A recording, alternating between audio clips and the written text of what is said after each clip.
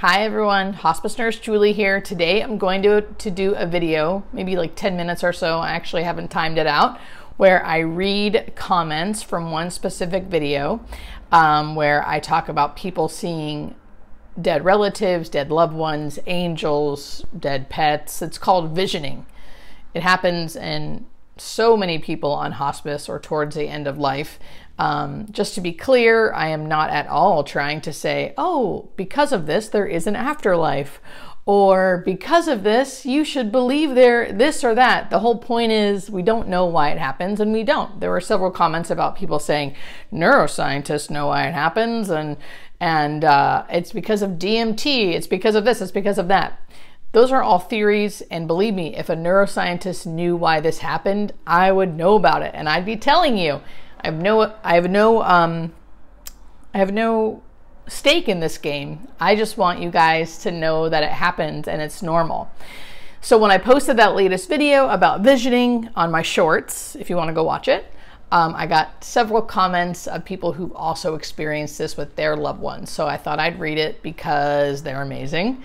And then the second part of the video, I will be answering some common questions that I get from all of my videos. Okay, so let's do this. So the first one is this, and bear with me while I oral read. I'm not the greatest reader. I think it's because I'm dyslexic, but I've never actually been diagnosed. So a follower writes, my mom told me she would see angels all the time. She said one would sit with her at night. A little girl sat with her and gave her comfort. This was while she was at home. She wasn't on any medication or anything to cause hallucinations. I have so many stories like this. Thank you for writing in. My mom experienced visioning. She spoke in Spanish to her mother, sister, cousins, angels, and then would stop the conversation, speak in English to her children who were actually at her bedside. And it was a privilege and lovely to experience this. She did eventually die, she said, at age 94. Let's see.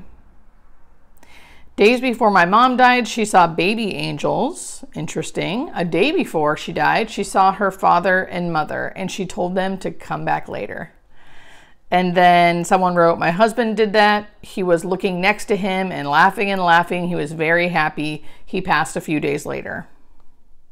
Yeah, so visioning always brings comfort. As healthcare professionals, we are around people who are dying all the time. So we know the difference between delusions, hallucinations, paranoia, delirium, ICU psychosis versus visioning. Visioning will always bring comfort.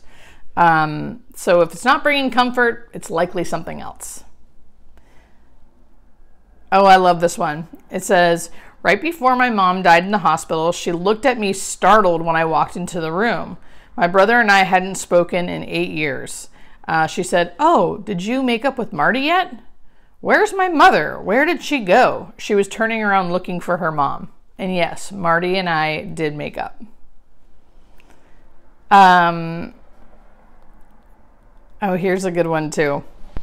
Yes, my husband said he saw an angel, was sitting at the edge of the bed, and I wish I would have asked about a description. I was so curious, but I was amazed that he even said it. He wasn't a man to make things up or to lie, so I knew he was experiencing something wonderful. Also, he was lucid.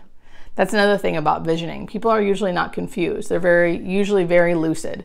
So a lot of times people will say, oh, it's because they have low oxygen. No, I know what someone looks like when they have low oxygen. This is usually a month before someone dies. So they're usually not even like actively dying. They're usually very lucid and just telling you what they see. Let's see here. Oh, I love hearing from other hospice professionals. So this one writes, I have worked with hospice patients for approximately 3 years and I've seen this phenomena many times as well. Yes, any hospice professional will tell you this. Dead family members, dead friends, etc., always there to stop by. One woman told me that her friends were preparing a party in her honor when she arrived. A lot of times I noticed that visioning seems to calm the patient and make them feel relaxed. Right, exactly. I have the same experience. My beloved mother-in-law said she could hear beautiful music. Shortly after, she seemed to sleep, and the death rattle came a few minutes later. I have experienced so much of what you described. This one's a good one too. Yes, my BFF had cancer. She would always see angels. When she got closer to her body giving out, she said, "My dad's here, and I think I'm going with him." I love that one. Oh, this one's really good too.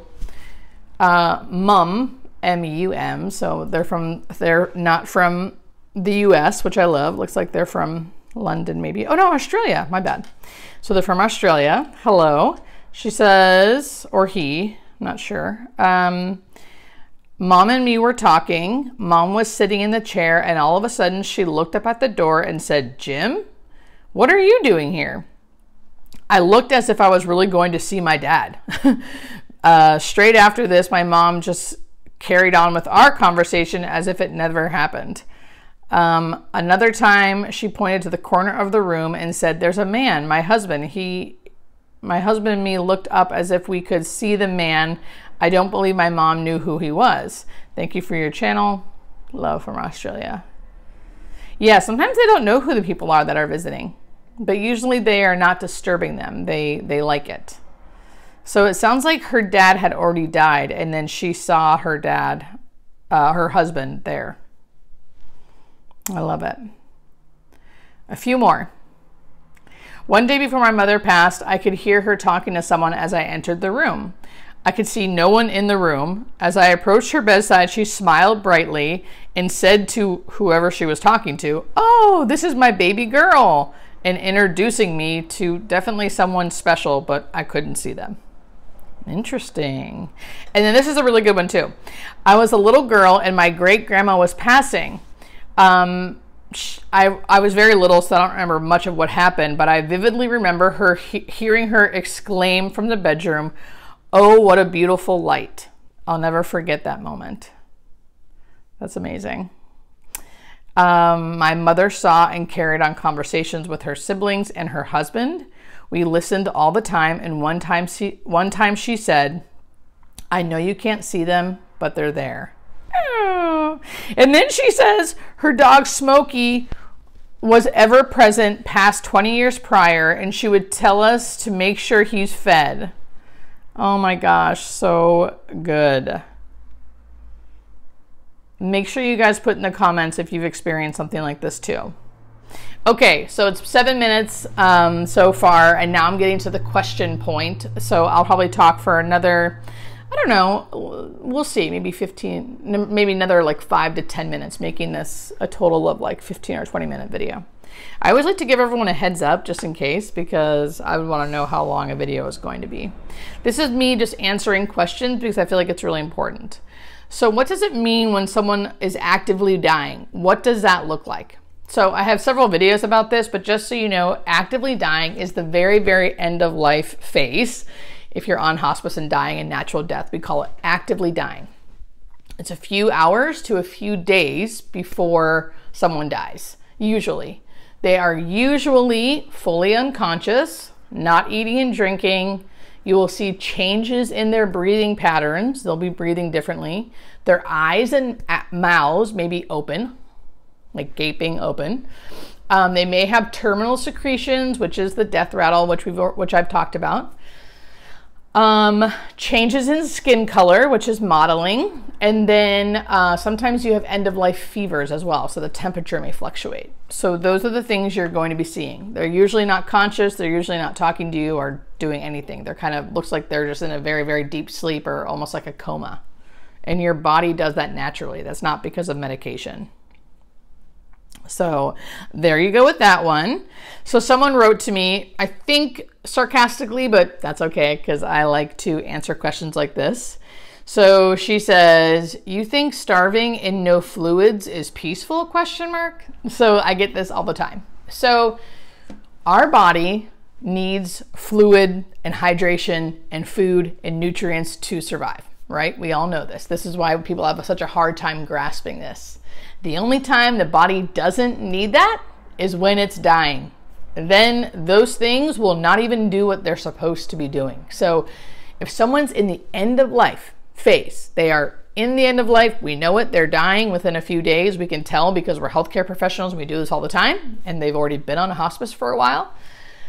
Once they're in this end of life phase, it could be even a few months. The more we let their body tell us what it needs, which is usually they're not hungry or thirsty, the better they usually feel and the more peaceful they die. Now, if they are asking for food and water, by all means, give it to them, especially if they can still swallow. But they usually aren't. And especially during the actively dying phase, when they're really not taking anything in, it can be up to 2 weeks. And this is fact. I'm not just like saying this as a healthcare professional, anyone in the healthcare world. This is science. We know this. Let's just say someone says, we don't believe you. We're going to put an IV into a dying person anyway and give them all the fluid that we give them tons of fluid to hydrate them. That will literally make them die quicker and less peaceful, because the fluid that we're giving them is not going to stay intravascular and hydrate and do good things for their body. It's going to third space and cause edema, swelling in the legs, and then eventually back up because the heart's not strong enough to pump all the fluid out. It'll back up into their lungs, and then they will have respiratory distress, maybe even respiratory arrest, and basically drown on their own fluids, on the fluids that we're giving. So when I say you think starving and no fluids is peaceful, yes, my dear, I hope you're listening. You're probably not, but yes, it is. It's a medical fact. So the more you know, and I hope you see that, the more you know. It's not like when someone's lost out at the desert and they have this healthy body that's fully functioning and then they starve and thirst to death. It's not like that. This person has been in the dying process and the end of life for a very long time. Their body is not working like a normal person who's perfectly healthy's body is working. That's the difference. They don't have that severe thirst like you would think they have. They don't have that severe hunger pain like you think they would have. In general, I guess there's always exceptions to the rule, right? Always. But in general, I'd say 98%, maybe even 99% of people, this is true for. So the more you know, folks.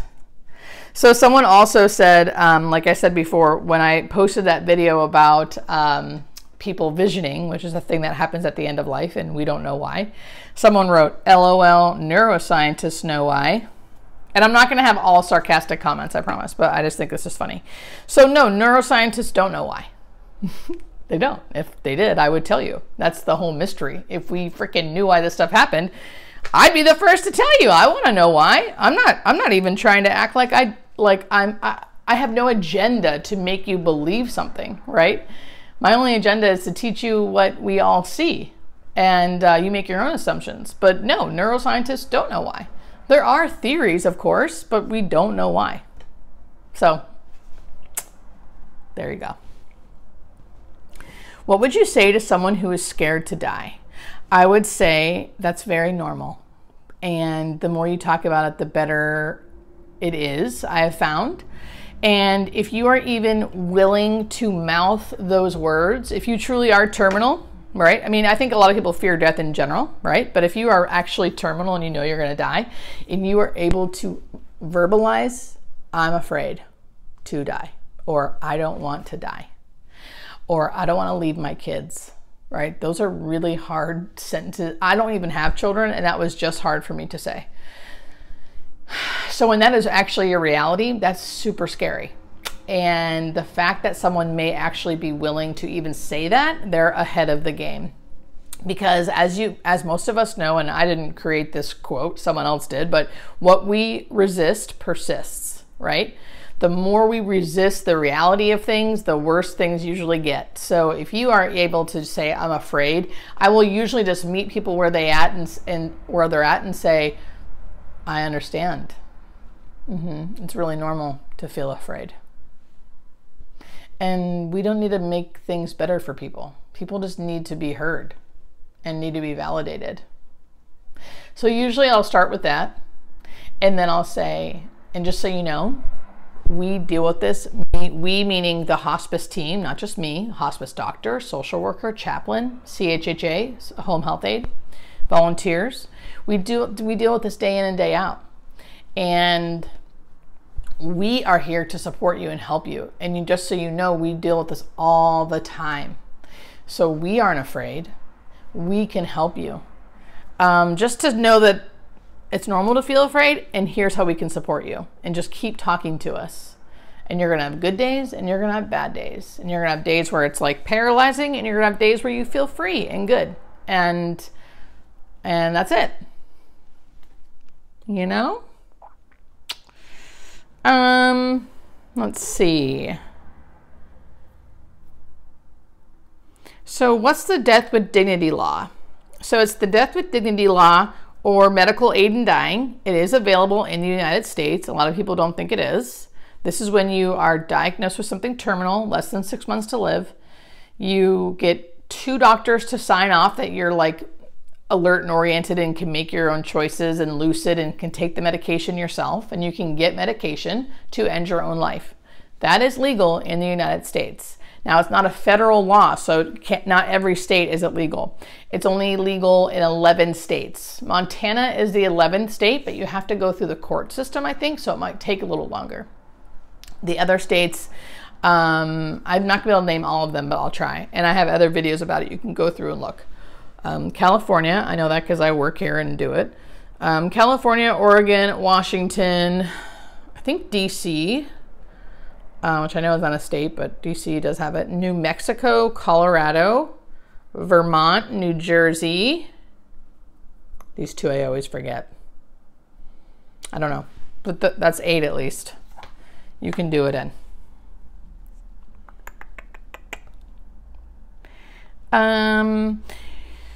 When I talk about the different phenomena and people seeing things and it's comforting them, people always ask me, well, does anyone ever see demons? I've never witnessed that. So in general, I feel like people with certain diagnoses, Parkinson's disease, dementia, sometimes brain tumors, they can be agitated. So they can start seeing things that are not good. And a lot of that, I think, is paranoia and the disease process, not necessarily them visioning like they're demons and they're going to hell. I don't actually believe in that, but that's my own personal belief, and no, I haven't really witnessed it. When you're a non-Christian, what do you see? So yes, religion doesn't seem to play a part in the visioning. Christians do sometimes see Jesus, but people who are not Christian still have beautiful visions of angels and things. So religion doesn't seem to play a part in that. And people who are atheists don't like see demons and stuff. So people who are atheists and don't even believe in this stuff still see things sometimes. So religion doesn't seem to play a part.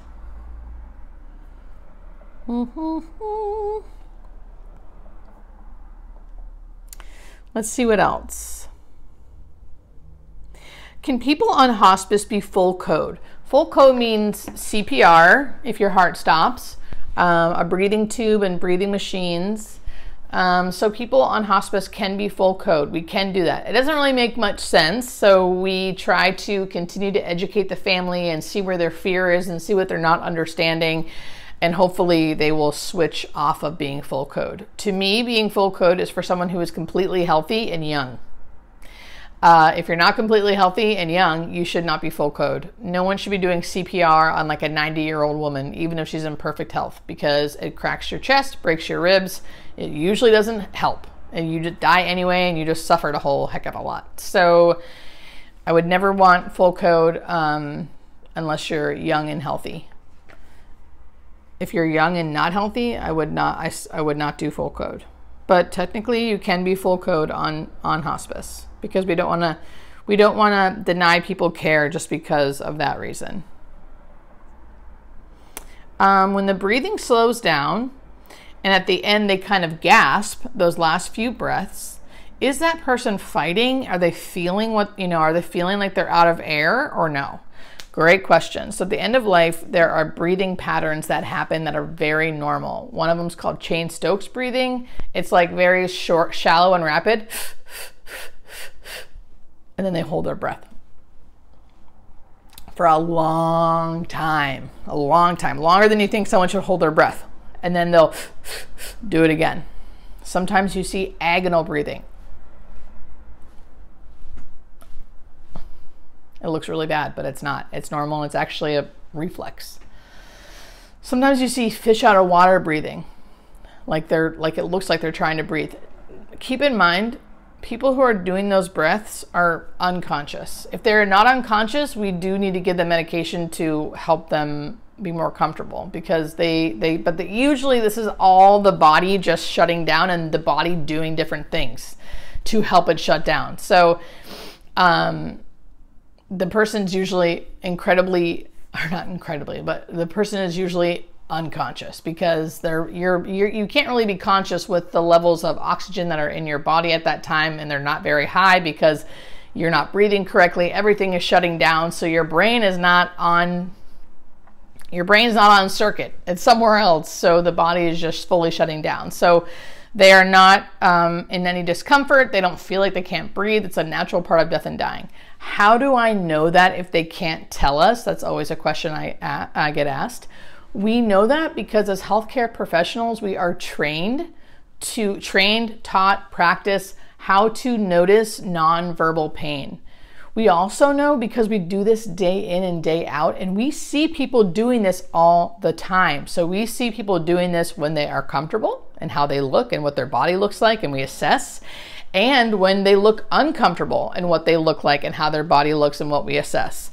So we can tell. You get really good at knowing the difference between someone who is unconscious and comfortable and someone who is unconscious and not comfortable. That is how we know. So I hope that answers that. And that's the last question that I have for today. So 21 minutes. I hope you guys enjoyed this video. You can leave comments in this video, and maybe I'll do another video answering those questions in the comments, or I can read some of your stories in the comments if you have some of your own stories. I hope you liked it. Don't forget to like this video, leave a comment if you want, and subscribe if you're interested. Thanks, guys. Hospice Nurse Julie, I'm out.